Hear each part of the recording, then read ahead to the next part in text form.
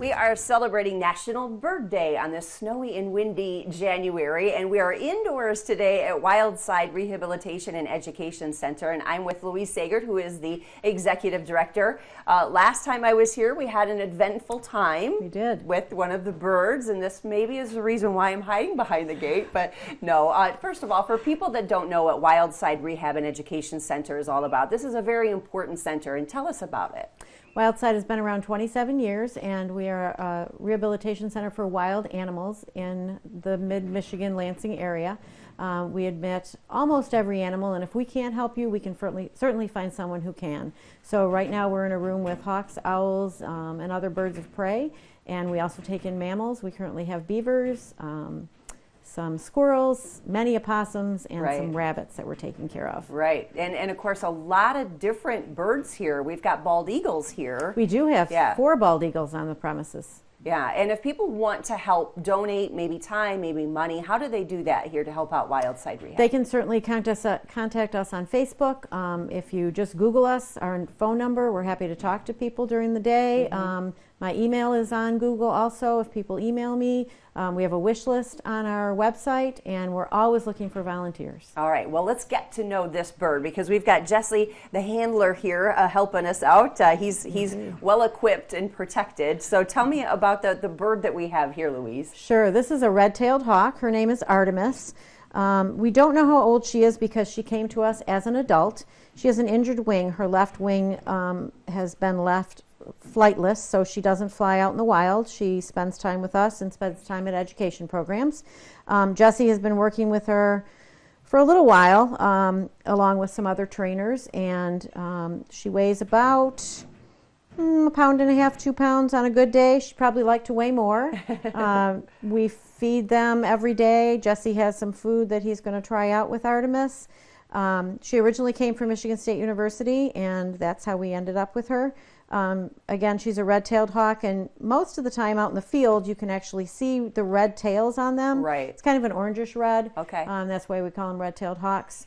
Very good hunters out in the wild. Very prolific bird in Michigan. You can see them on lots of fence posts, lots of wires, lots of trees. Just have to drive down 96 or any major highway, and there they are looking for food in the field. And the ultimate goal here at Wildside is to rehabilitate them so they can go back into the wilderness, right? It is. So what do you have expected for this particular bird? For Artemis, we know that she will never be releasable. Her wing is in a position that doesn't allow her to fly. So we use her for education programs and to teach people about red-tailed hawks and about other Michigan wildlife, other hawks and owls in Michigan, and try to get people to understand them and help protect them. Okay.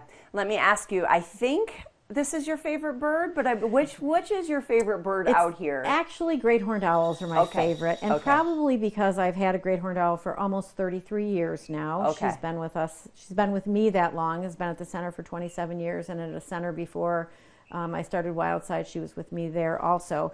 So probably great horned owls. I definitely have an affinity for raptors in general. So hawks, owls, falcons, eagles.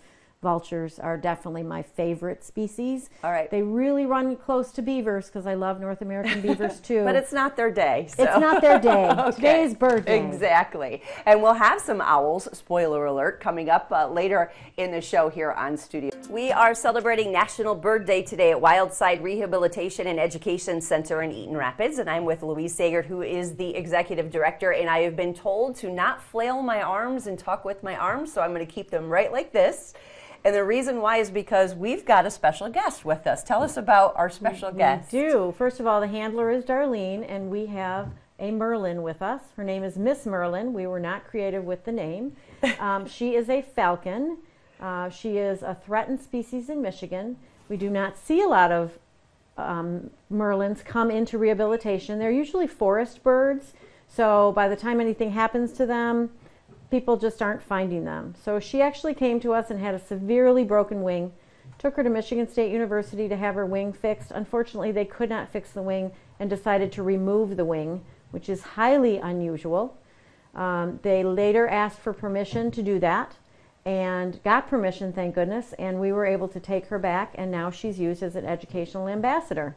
So she's doing a great job sitting on Darlene's fist. Yes, she is. Yes. She eats small mammals. She also will take birds in the wild and she does educational programs with us. And she doesn't like sudden movements with arms, so that's why we're all just kind of, just chilling out with Miss Merlin. You were telling me, too, here at Wildside, you guys, if people don't know, you're a rehabilitation and education center, and so you use some of these birds to educate people on wildlife in Michigan. Mm-hmm. You were saying that the numbers have increased dramatically. Tell us about that. They have. 27 years ago, our first year was about 300 animals to rehabilitate. Last year, in 2021, we rehabilitated 3,500 animals. In 2020, it was 2,500 animals. So every year has seen a huge increase as far as the number of people that are realizing we're here, people, I think, being outside more and realizing that there's wildlife in need. We always ask for a call first so we can actually prompt the caller and the rescuer on how to rescue the animal and whether or not the animal really does need to be rescued. We receive calls pretty much from 9 a.m. to 8 p.m. and are happy to talk to anybody about what they might find and whether or not it needs to come into rehabilitation. Do you have some tips for people that may be watching today, and if they come across a hurt bird or a hurt animal, how they do that? Do they call you and just ask the simple question on what to do, or? That's typically what we do. Okay. We get a lot of calls this time of year that people are driving by. It really is difficult for us to go to mile marker 69 off of 96 in the westbound lane. There happens to be a red-tailed hawk that's injured. We really need people to stay with that animal because by the time we get there out of Eaton Rapids, most of the time something's either happened to the animal devastatingly or the animal's not there anymore. Okay. So thank goodness we had a red-tailed hawk that someone was able to stay with. We were able to get it into rehabilitation. Hopefully it will be rehabilitated and released. All right, very good. And again, the Facebook page, you guys have a Facebook page. If people, want to find out more, they can go to the website as well and find out more on, tips on there. I know you have tips on what people should do. All right, well, we appreciate the information. Great job, Miss Merlin. No one got upset. Yes, that's a good way of putting it, Lois. Yeah. All right. Well, I've been working on this bird joke for a couple of days. Guess who's coming up next as we're celebrating National Bird Day? You guessed it. Stick around. We got more fun coming up on Studio 10. Welcome back to Studio 10. We are on the road today for National Bird Day at Wildside Rehabilitation and Education Center in Eaton Rapids. And I'm with Louise Sagert, who is the Executive Director. And we've got a special guest behind us. Who is this joining us? We do. This is Ripple. He is a barred owl.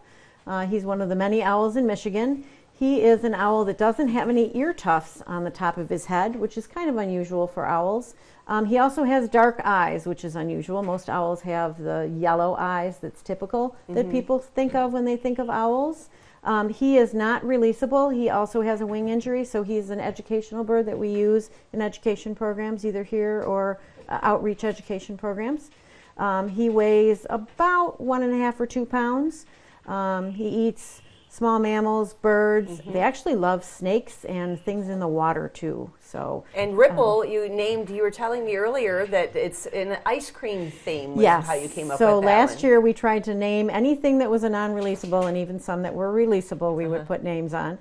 An ice cream theme. So it's Fudge Ripple or Chocolate Ripple. We have Moose Tracks. We have Blue Moon. So we're not sure what 2022 will do for our theme, but we're going to change it. You'll be taking suggestions. We will. I'm sure, yeah. We will. So you have some interesting facts, too, when it comes to owls. A lot of interesting facts. Tell us about some of those. I do. So owls do not move their eyes and their head. They're stationary. So their head has to move around. It's not 360 degrees, so they can't turn their heads completely around. They move them about 270 to 290 degrees. And he's watching my hand as I'm talking. His feet are specialized hunting tools, and I don't know the pressure in his feet, but a great horned owl, which is slightly bigger than a barred owl, has about 500 pounds of pressure per square inch in their feet. So they use that for capturing and hunting prey. Again, he doesn't have ear tufts, so those are just for camouflage. He does have fringe along his feathers, as all owls do, so they're silent flyers. They use their ears actually more than their eyes to be able to hunt. Okay, so when we see the owls, and we saw it in the video, when we see them doing the full thing with their necks and everything, that's not like, humans trying to get that itch that we can't reach or anything. No. That's them just trying to get a good visual on something. Right, a good visual and trying to hone in on their hearing. I Sorry, just that heard was me. Okay, good. I heard a loud noise. So, you know what happened the last time we was here. So I remember.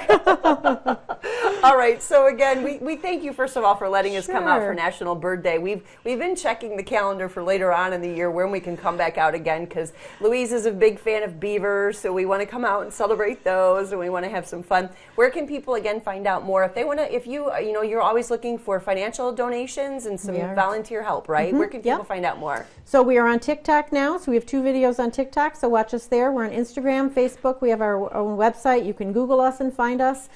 Please call us and ask any questions you have, and we're happy to take volunteers. I'm so impressed you're on TikTok. 2 videos on TikTok. Brand new on TikTok, everyone. All right. Well, thanks for having us out today. Thank you. No sudden movements, Louise. All right. Well, as we mentioned earlier, it's tough on humans. It's tough on birds. It's tough on everybody out there because it's cold and windy. And now we've got to check on your forecast.